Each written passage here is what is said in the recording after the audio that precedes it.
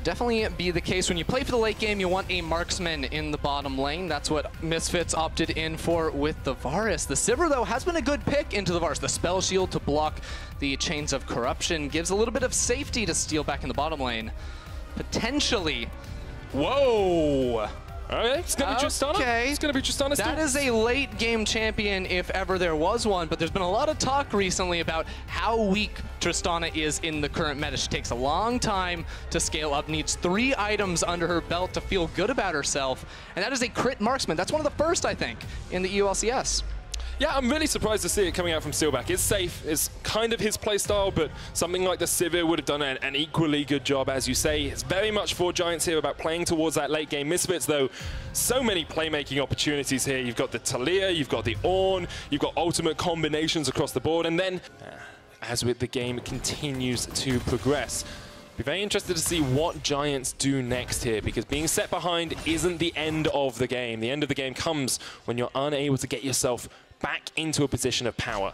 And right now, Giants, they're bringing 4 members up to the top lane. Alfari's level 6, though. Alfari gets knocked up. Here comes Steelback with the jump in. Call of the Forge God's going to get used as well, but Ruin the first to get caught out by that. Hansama TP's in. Ruin down. Maxlaw with first blood. And at the same time that this turret goes down, you have a Scuttle Crab. Yeah, you guys, the Scuttle Crab spawning on the top side of the map. Though. Oh, no! Betsy jumps straight onto Maxlaw. Maxlaw with a knockback, but the Hemo Plague's enough. And now Betsy is fighting Senkux in the 1v1. Tom Kench comes in, and Joker says, I don't want a piece of that. Senkux gets his first ever competitive kill on Yasuo. Because of the damage it dealt when it reached 3 items, but Betsy, he's 1v2. Steps a little bit too far forward, pops the Sanguine Pool as well. Joko here, teleport coming in. Senkux going deep, going ham. Betsy dead, and the teleport gets cancelled as well, and now Joko's not in the best of shapes. Maxlaw solidifies that kill. Get away from Hansama and Mickey. Misfits pushing in that mid lane. Joko going for the engage, jumps straight onto that back line. Hexagon made him into the Fisher, misses Maxlaw though, and Maxlaw says goodbye. Joko, Hansama dodging around the fight. Mickey keeps him alive. Betsy kills Hansama though, and Nukes a lot is low in the midst of this all as well. Call of the Forge God looking for the engage onto Steelback flashes. But Senkux is coming in, and that's a double for Maxlaw. Mickey does get spotted out here, but Misfits are all going up towards that top side of the map. They know Betsy is here by himself. The knock-up, there's a Call of Forge God as well. Ooh. And Betsy gets evaporated by Misfits. They're going for the tower. They don't care about the Inferno right now. Bot out Nukes a lot. Hansama, Chain of Corruption doesn't land.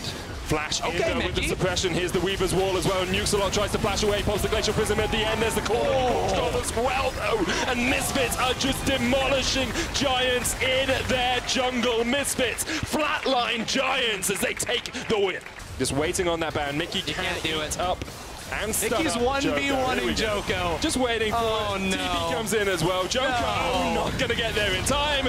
Straight into the waiting arms of Senkux. Oh man, look away kids. You shouldn't have to see this. That was taking down those top lane tanks. Yeah, building up the stacks as much as possible. Mickey now caught out in the midst of them all. The stunned up, but there's the Chain of Corruption. Teleport coming in as well from Alfari. Misfits looking to find the fight as Giants engaged on towards them. Ruin pops the sadism. Here comes Betsy as well, looking for the engage from the side. Knocked up with the last breath, but Betsy can get on towards the back. Line Alfari goes down. Betsy did a huge amount of work in that fight and comes out with a double kill.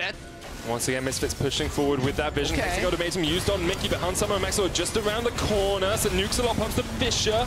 Hits onto Hansama. Betsy caught out by Senkux, and the Call of Forge God did a lot of work there as well. Betsy so low, he's down, and with it, Giants' hopes are dead. Ruin's gonna fall as well. Misfits find the fight they need. Keep your eyes on Betsy. All hope lies on Vladimir. Here we go. In the midst of them all, the Hemo plate comes down as well. Maxlaw goes golden, but he's dead first. Betsy somehow surviving in the front of this all, but Alfari takes him out. Ruin running for his life towards Hansama, but now running the hell out of there. Steelback flashes away as well, but Senkux says, not today, you will not survive against the Misfits. Nukes a lot, and Joko the last two alive. Well, Nukes are not alive much longer. Misfits now looking for the Nexus. Betsy was so close, now it's just Joko, and it's just not enough. Joko more like Joker. He goes down, it's the edge of madness, and Misfits 4-0 in the first 2 weeks of the EU Summer Split.